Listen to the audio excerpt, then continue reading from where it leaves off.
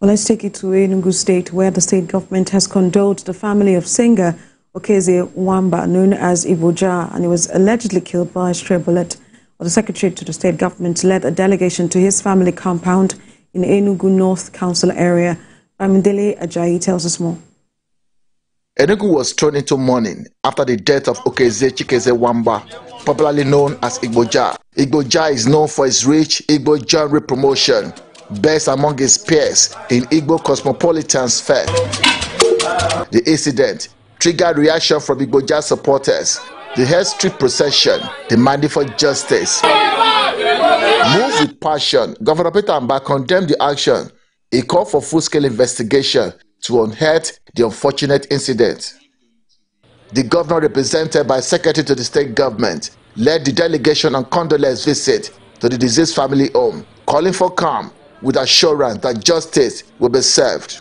The state government will work with this family every step of the way, because enough is enough. Every single life in Enugu state counts, and for us to wake up to such a sad news is something that we shouldn't take lightly.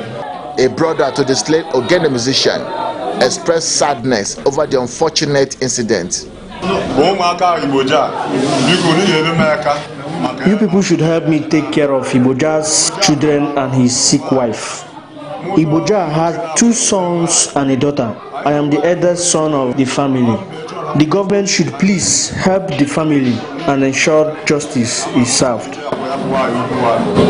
Enugu State Commissioner of Police, Kanayo Zuegbo, also consoled with the family over the unfortunate shooting and murder of the musician by a police officer. He reassured the family, relatives, friends, and people of Enugu State that the ongoing investigation into the case will be concluded within record time and justice duly served. Bamijele Ajayi, TVC News Enugu.